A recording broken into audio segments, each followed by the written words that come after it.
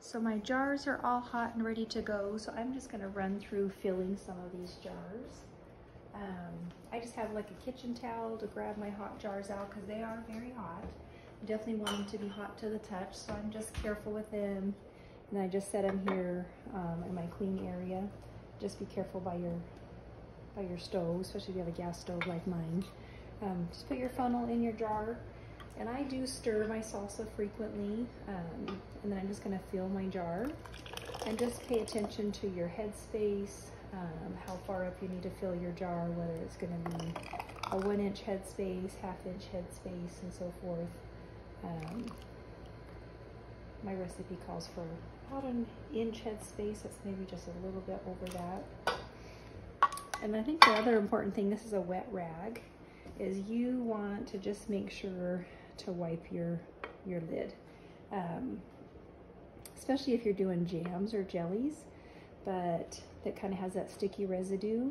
I wipe several times and then just make sure that's clear. Again, I just keep everything clean.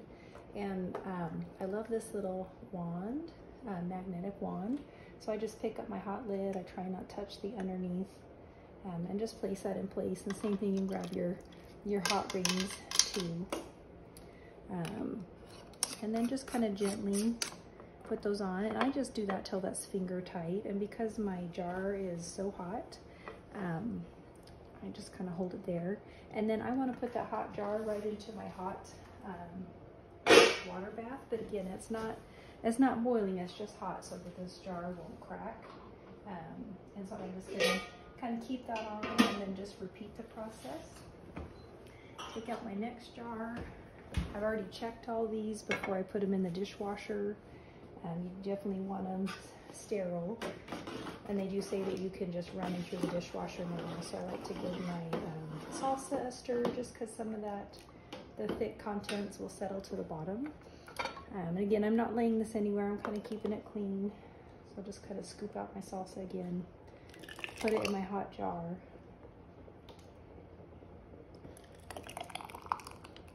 And I think pint jars work really well for salsa. I know some people will put them into quarts, but for me it seems like I use mostly pints. And if you have some kind of occasion where you need more, you can just open up 2 pints. But your water bath time will just be different for quarts versus pints.